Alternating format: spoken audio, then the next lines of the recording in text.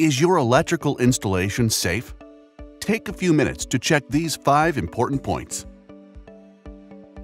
First thing to check, that your electrical panel board features a general circuit breaker, which is designed to cut electrical current in the event of malfunction or fire.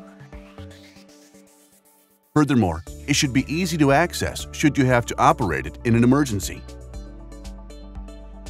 Check that there is at least one installed device that specifies the value 0.03 amps or 30 milliamps. This is a differential protection device that protects people from the risk of electric shock in the event of direct contact with live electrical equipment or a faulty electrical appliance.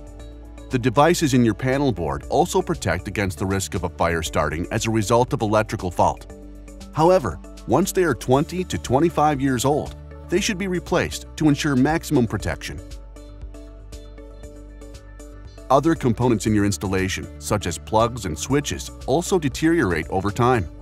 When used on a daily basis, they can develop faults that can be both subtle and invisible.